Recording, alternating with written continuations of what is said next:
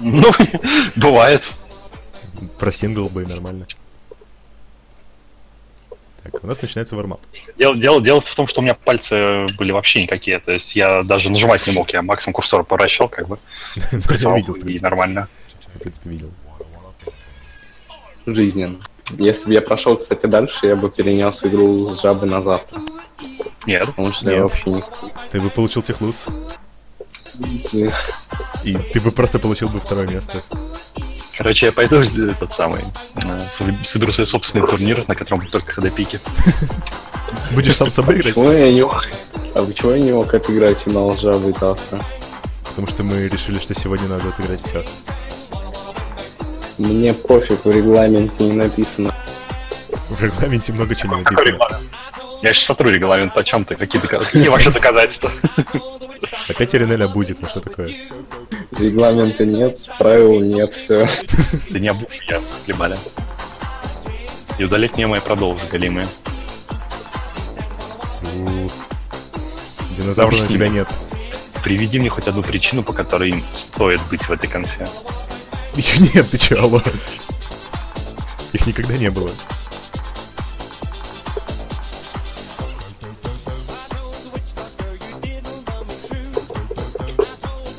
Ветка, конечно, интересные вармапы ставят.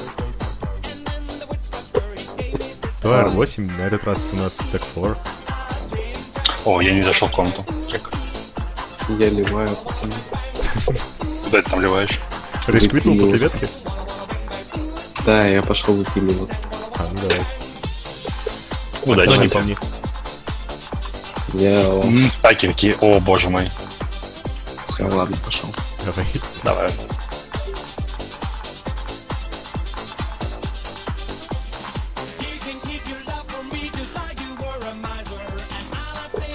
Божественные карты.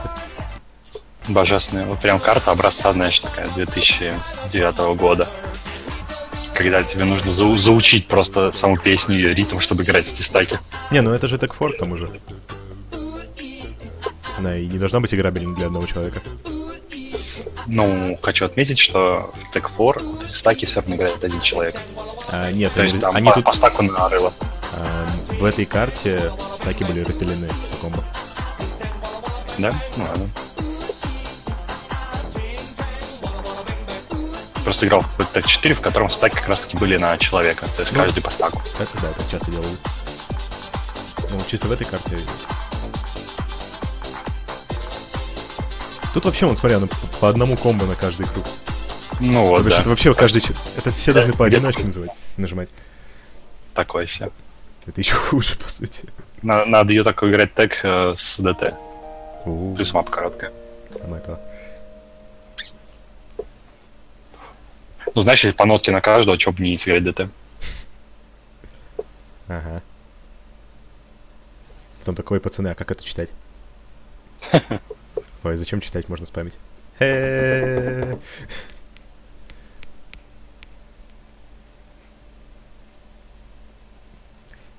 Сейчас жаба по-любому поставит свою карту опять, не так ли? Я ливну отсюда. Будет очень Я не оригинальным. могу на это смотреть. Там панда enjoyed game. А он умеет? Наверное. Научился. О. Пошли элитные мапки. Найс мемме. Не для всех. Это ласт дифа? Не, не ласт.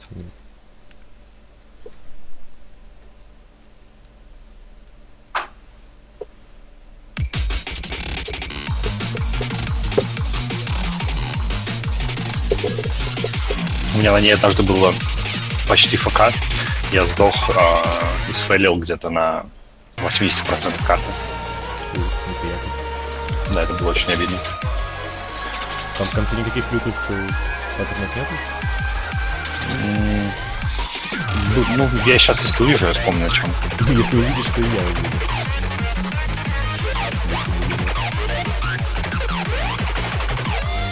Да я, скорее всего, просто на каком-то рандомном стриме сфейлил. Просто обидно фейлить, это когда ты прошел все сложные паттерны, и у тебя осталась там какая-нибудь простая часть. Ну да.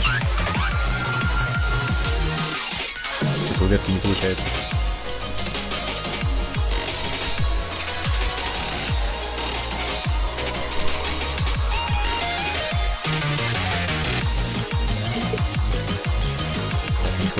тоже. Ну да. Ты видишь счет? Ну, мало ли.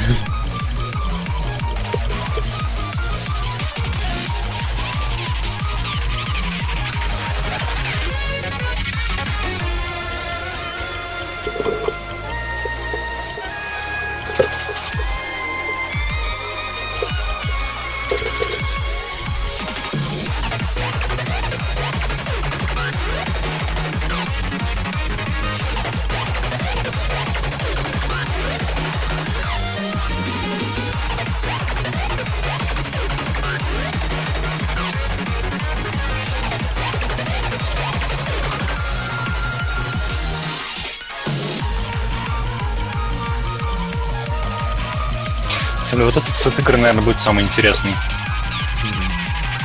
Потому что самый honorable противник против. Ну, это все-таки финал. Ну, да. Здесь действительно два самых сильных игрока в какой-то степени. Ну, да. По крайней мере, для скорого 2. На этом турнире, скажем. Ну, да. Что жаба великолепно аку держит. Угу. А ветка отлично играет ХР. Так что будем надеяться, что Нобуре сумеет. Ветка тоже хорошо держит аку на скорого 2, кстати говоря. Ну да. Об этом говорит то, что он играет нормально ХР здесь. Правда, может быть, жаба готов к этому. Не знаю. Конечно, со стороны жабы было бы разумно играть 1 ХД. И не трогать особо ДТ и ХД. Не знаю. Он слышал вообще про ветку ХД? Вроде бы, да. Ветка, короче, доролил 98, я доролил 57, в бане от меня магнетик shift, от него 5 иксу. Я понял. Вот, он пикает первым. Давай, пикай ХД. Жаба Покажи. ХД. Он пикает первым, я знаю. Не переживай. Ну давай. Но он пишет, блин, сейчас с тобой в Аке соревноваться, это ж пиздос. Сейчас посмотрим. Посмотрим. Стэн, чини чат. Я бы с радостью, он не чинится. Я пытался уже. Ну, как Кто бы внезапно, сомневался? Как внезапно.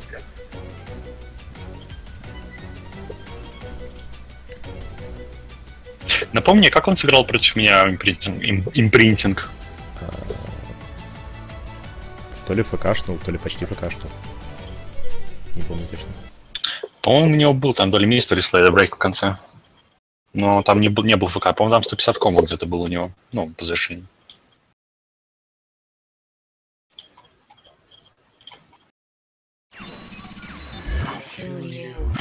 Жаба пикнул хиден. Ну, в принципе, Интересный вариант. Неудивительно, что пикнул хиден. Но этот хиден... Он не умеет играть хардок без хидена. Но этот хиден у него очень много аки пожрет, даже если он не привык. Я не думаю. Опять же, хардрок с хиденом легче.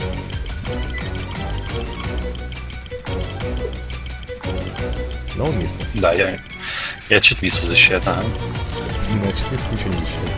Это как в машине, знаешь, иконки на бардачок клеить, вот то же самое хиден на хардрок пикать. Ну, только хиден с хардроком реально помогает. Разве что жаба не умеет аимить. Ну, если я правильно понял, он сейчас все наши игры тренировал, сидел. Да. В общем-то, они сейчас... У нас, по-моему, впервые на всем турнире оба игрока размяты полноценно. Ну да, кстати, есть такое. Потому что жаба тренировался сейчас все это время, а ветка просто играл в игры. И разносил всех подряд. О, как жаба начал познавать.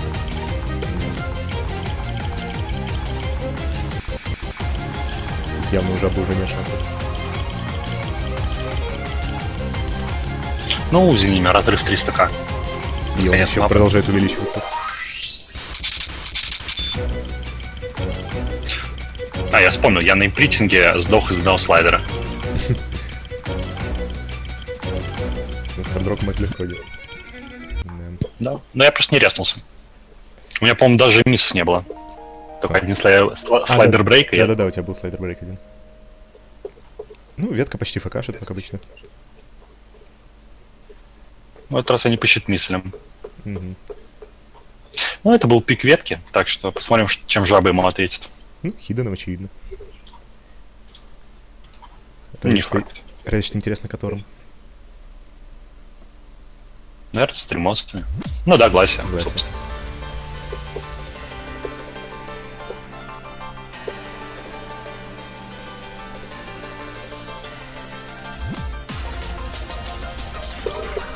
Ну, посмотрим.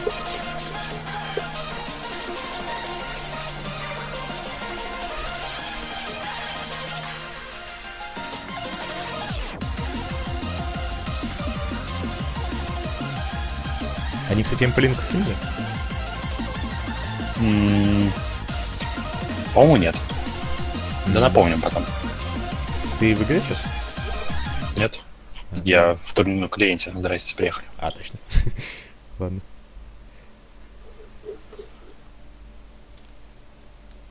Вообще меня сидит друид триггерит.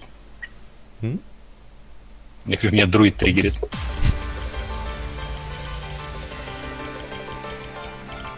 Ты же не понял, да, о чем я?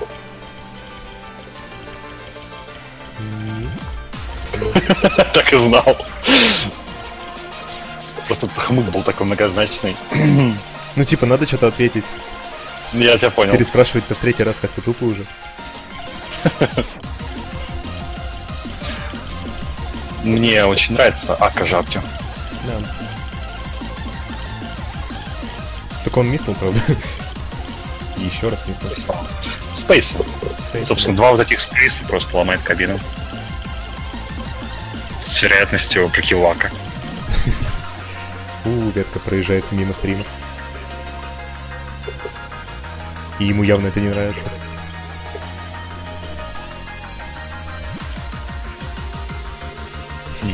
Жаба мимо джампа.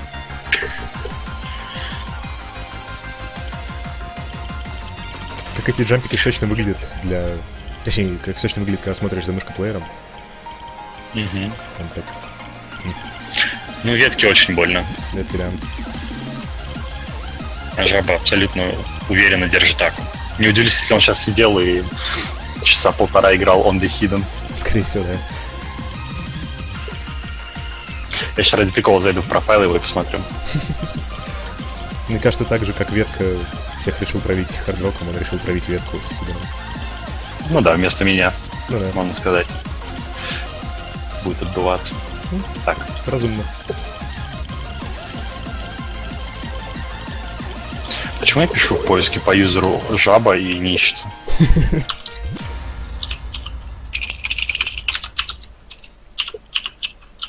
Жаба выигрывает с отрывом в 300к.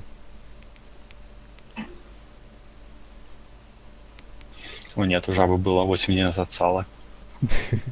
Так это он когда с пандой играл. Ай-яй-яй. Надо, точно. Вообще ужас.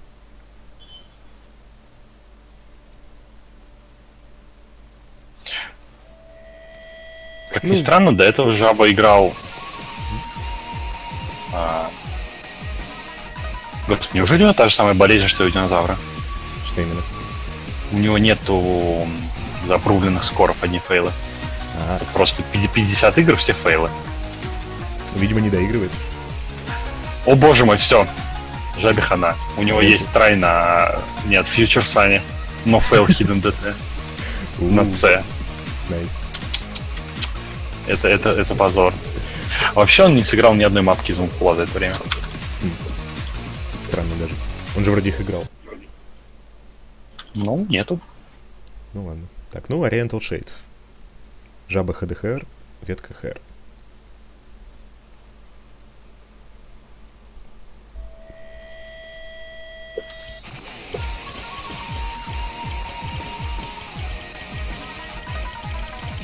Тут жаба явно ничего не сделает, он и не любит стримы с ХДХР.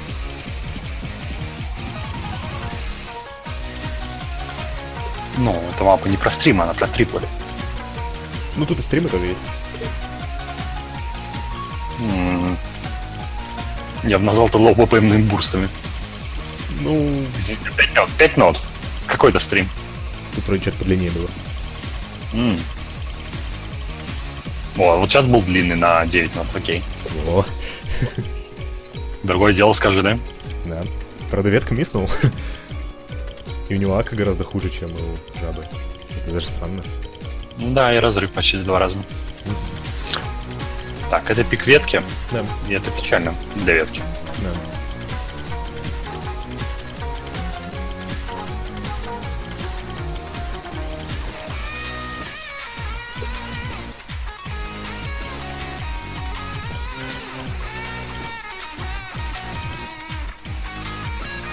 Ветка сейчас, по-моему, так умрет.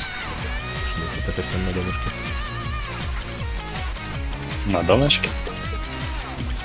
Вот я знал, что ты это скажешь. В смысле, я всего лишь уточнил. Насколько на донышке. Совсем. И жабы тоже не слит. Может, ветка и по комбу даже обойдет его? Вряд ли, конечно. Мало ли.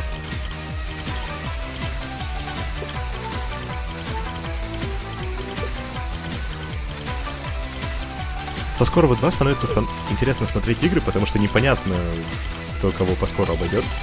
Потому что не знаешь, как скоро работает. Есть такое. И учитывая, что жабы миснул, а разрыв становится все меньше и меньше и меньше, Да, это становится очень опасно. да. И Возможно, ветка его его обходит. рано похоронили. Да? Он его обогнал. Да. А это уже конец карты, так что... И ветка побеждает с отрывом почти в 100к. В самом конце карты. Красиво. Он просто собрался силами. Да. Мне, видимо, стыдно было просто так скоро ставить. Что любопытно, у обоих нет ни одного мисса. Только слайдер-брейки.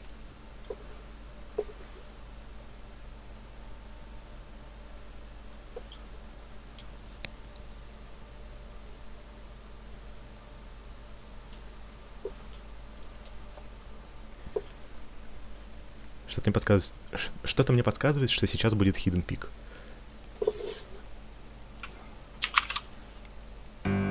Нет, Магнум. Вау.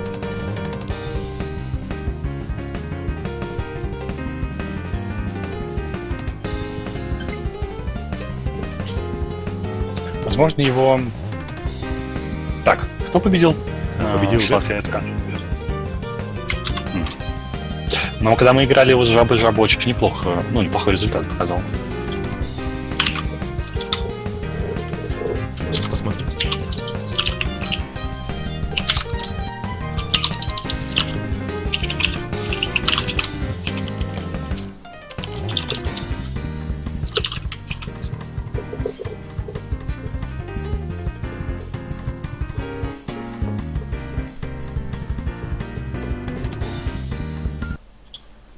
И начинается следующий пик. Следующая карта.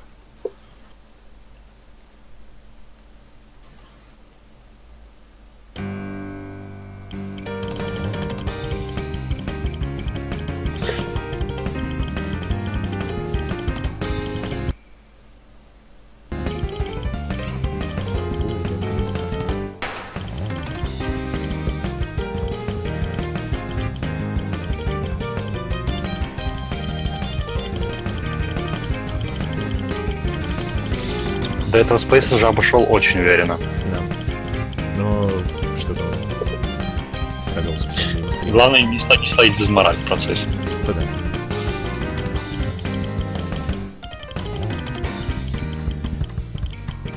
Ну, в принципе, сейчас еще начало карты. Ну, было начало карты на тот момент. Вообще-то уже почти половина. Не говорю, было на тот момент.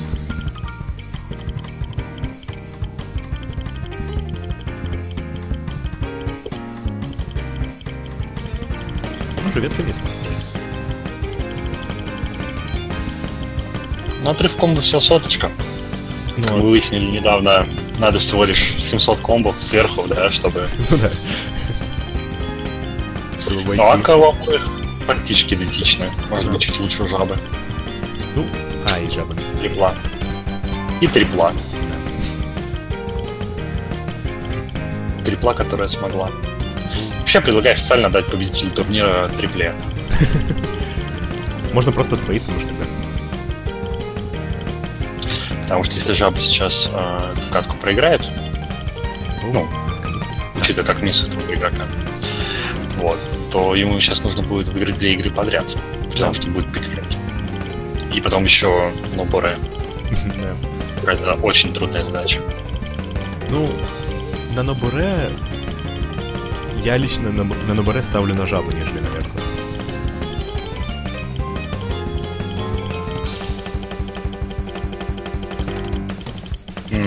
У меня завис ветка. Не, все, доиграли. Играл. Ну и побеждает ветка. Со счетом 3-1, да? Да, пока что. Надо сказать, у жабы очень хорошая ака была. Всего лишь 10 соток.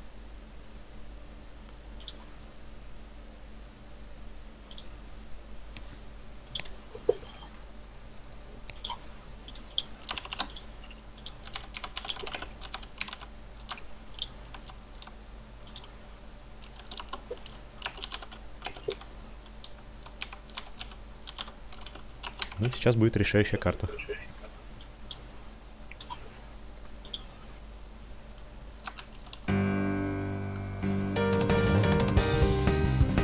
И это пик ветки. Да. Но это будет не хардрок. Это почему? Потому что... Хардрок кончился. А, понятно. Ага. Ну, значит, это будет номод или ДТ. Скорее, почему? Скорее всего, ДТ. Ну, когда я играл с жабой, кстати говоря, вот last мапу из ДТ он сыграл очень классно. Жаба хорошо играет. Я даже удивлен был.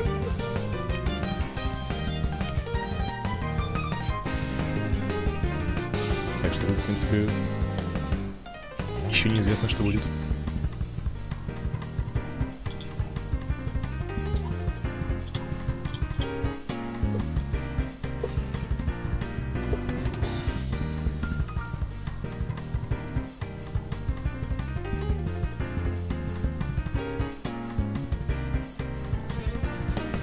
Ветка что-то до сих пор думает, я понять не могу. А он все. А, ты вот собор. Кыш отсюда. Собственно, вот он тот самый последний ДТ-пик. Ну да. Решающий. И вот тут реально становится интересно. Потому что, как я уже говорил, жаба его сыграл очень хорошо. Да. Ну и ветка хорошо его сыграл. Когда последний раз его играл. К тому же сегодня ветка играет во второй раз. Да. Но у жабы еще хиден.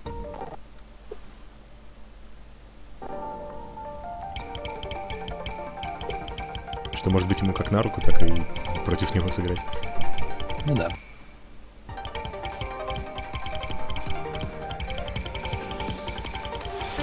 Жаба ССнул, собственно, вступление. Идет достаточно уверенно. Ну, все-таки это только вступление пока что. И тем не менее. Ну это да. По крайней мере, это должно дать ему буст морали.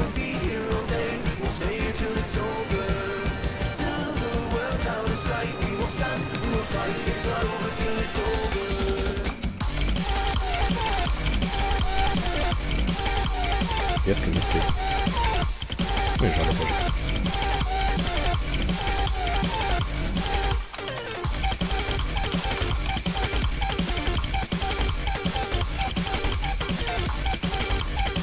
Что-то у них у обоих очень плохо с комбо. Сейчас была, собственно, основная часть KI, в котором были несколько неприятных моментов.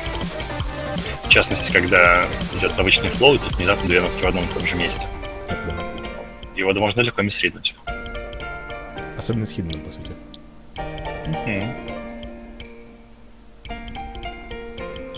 Ну, несмотря на все свои миссии, жаба все еще впереди.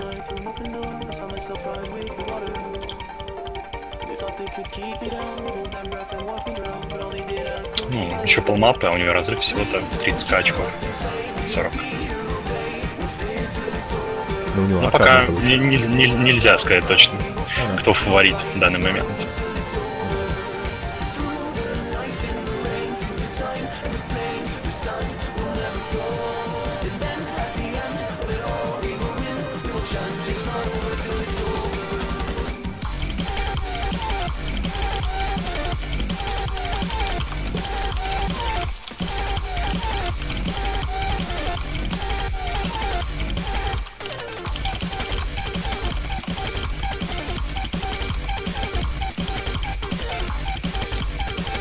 Разрыв тем временем стал уже 100к в пользу жабы. Ну, в основном за счет аки, я так понимаю. Ну, 2%. 2% на скоро, да, это тоже... Ну, не 100к.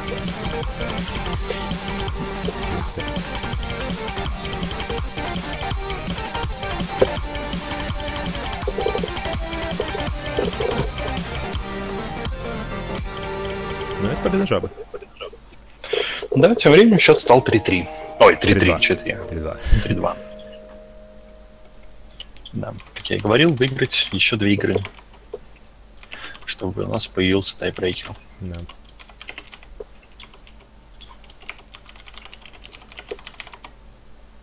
И пик будет жабы. Вот теперь ему стоит очень хорошо задуматься. Есть второй hidden пик, Есть который hidden, да. веточка паснул. А. Так что нельзя. Чё? Это...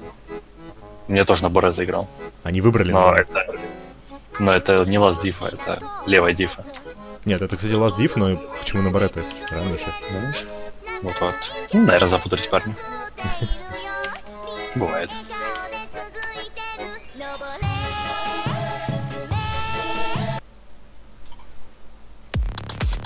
Онлайн соната. Учитывая то, что ветка... Ветка случайно подумал, что счет уже 3-3 и поставил на барету. Мы так и Потому поняли. что еще пока... Все, сгинь со своим Пойди мегафоном. потеть. Ди-ди-ди.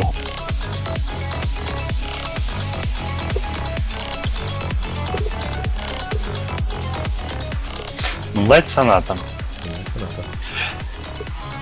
На самом деле странная мапа. Она, с одной стороны, просто элементарнейшая, но на ней так легко слайдер брейкнуть случайно. Ну, AR 8,5 и слайдеры.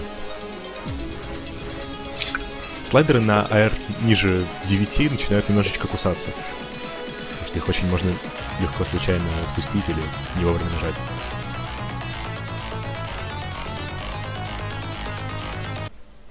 Ну, посмотрим.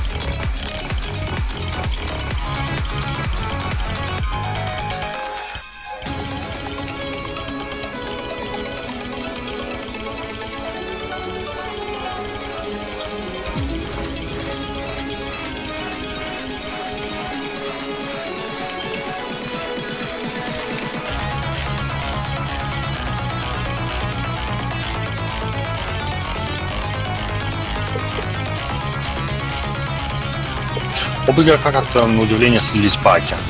Да. Ну, у жабы чуть-чуть. Но жаба все-таки 4% разницы довольно сильно. С другой стороны, у ветки комбо.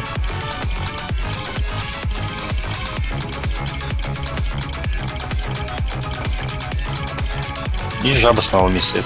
Да. Главное, чтобы он сейчас Дизнар не словил. Потому что еще полкарты все-таки.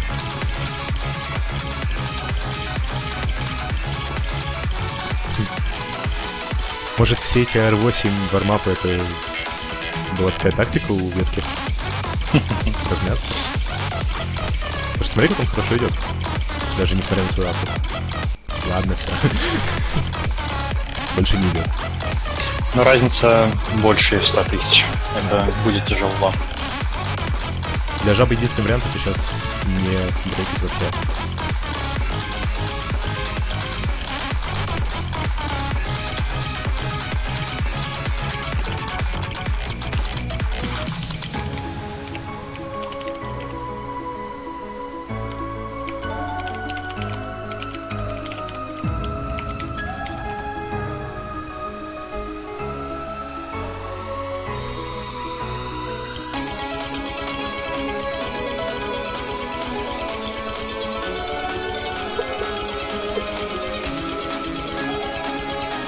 Ну, разрыв.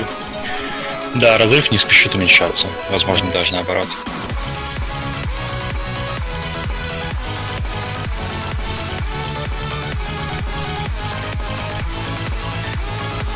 Может, ветки какой-нибудь приз подогнать? Можно скинуться на саппорт. Можно.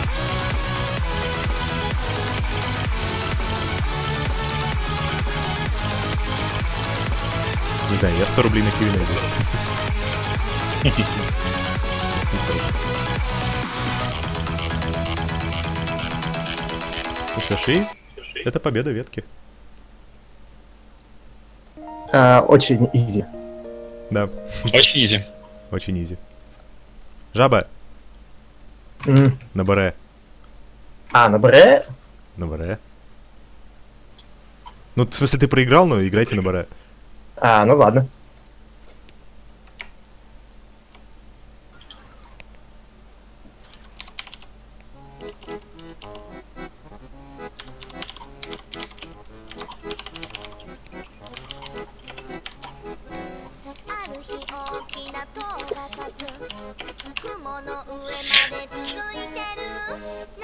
Так, что я пропустил? Что происходит? Веточка выиграл, они играют на баре теперь. Просто так? Ну да. Ну, потому что почему бы не сыграть на баре? Ну да. Ну, ладно, в любом случае. Поздравляем ветку Да. с победой. Турнир официально закончен. Да.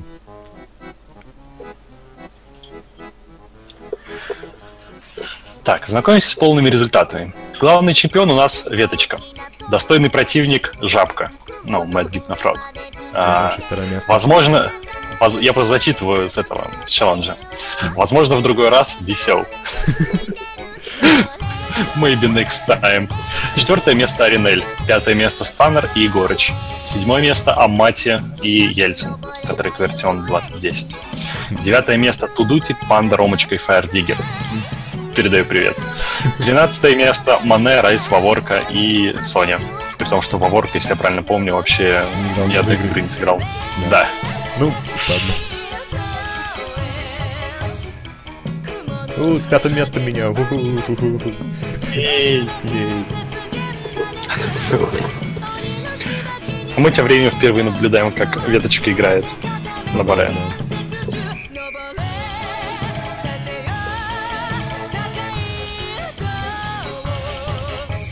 Нет, кстати, вру, не в первый раз. Да? Когда я проиграл ветки 4-0, мы тоже играли на баре. Угу. Ну, значит, я впервые смотрю. Тем не менее, вообще-то ты тогда нас и заставил играть на баре. Я, видимо, был дико упоротый. Видимо, да. Ну, вы всю игру, в принципе, с Шладом обсуждали турнир.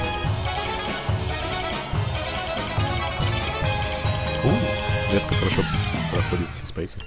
Из хороша, как на удивление. Да.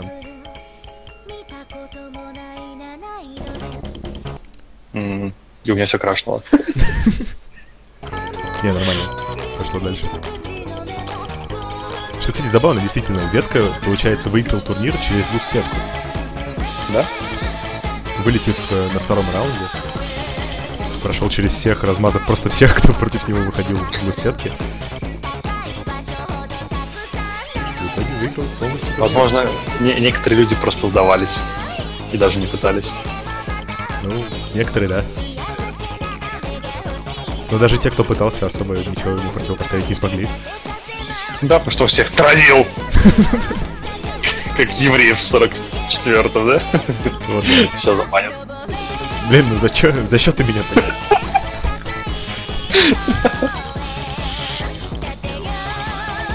Сейчас еще Диггер 4 рекламировать начнет. А забанит меня.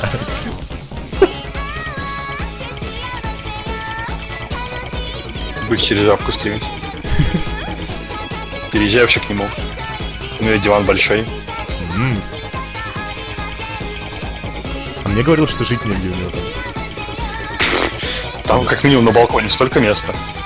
О, сейчас-то самое то, сейчас погода подходящая. Да, солнышко иногда проглядывает. Класс.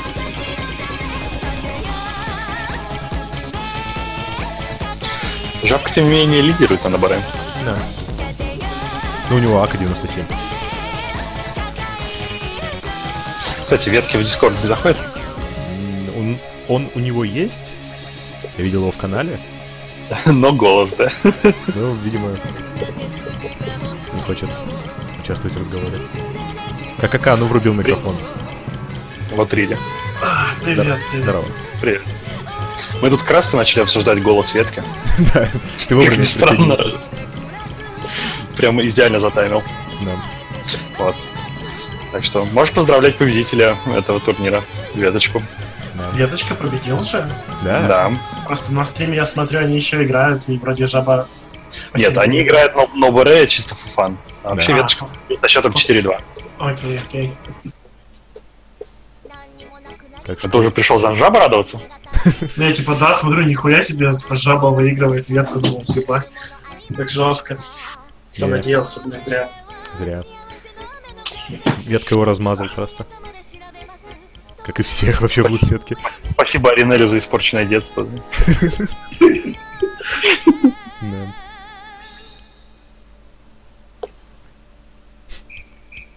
Вот представь, тебе 10 лет, ты ложишься спать, приходит батя кроет тебя одеялом, включает ночник и шепчет на ушко: веточка, ты победил. И такой за Это счет. марафон ночных кошмаров, да. Я верил в жабу. За что ты меня так? А ты ему скормой побьешь? Динозавр?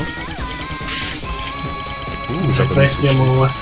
Этим ребенком был динозавр. Ладно, ну даже так. Локал, рофл. Что-то я Егорычем почти стал. Так, не спойлери. Почему? А, я понял почему. Почему? Он спейсы промесил прилично так в конце. А. Ну что, Поздравляем! давайте ветку смоним сюда. Да? Поздравляем с вторым местом жабу. И жабу со вторым местом, да. Лох!